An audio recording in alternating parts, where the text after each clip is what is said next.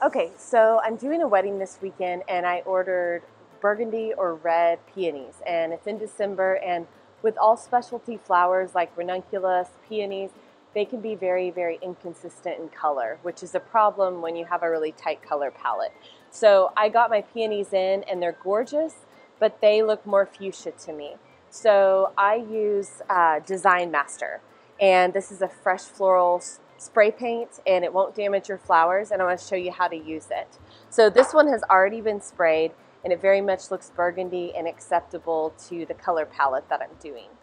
So if you're doing a wedding and we tell you on the website the color can be inconsistent, go ahead and buy this online. It's like $5 to $6, and you're just going to lightly mist it. So I come in and I'm just lightly feather painting it out.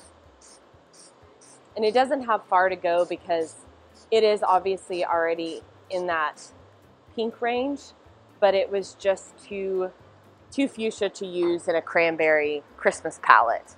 So we'll do another one.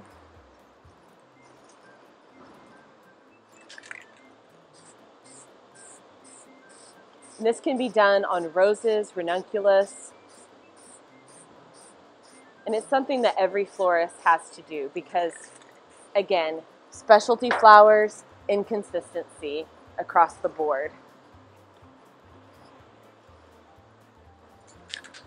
And that's not because wholesalers aren't ordering the right things. It means that maybe the pH of the soil was more acidic, which will give it a different color. So it looks really wet right now, but it will dry up really quickly. It's never fun when something doesn't come in the color that you want it to come in. But luckily there's things like this as workarounds.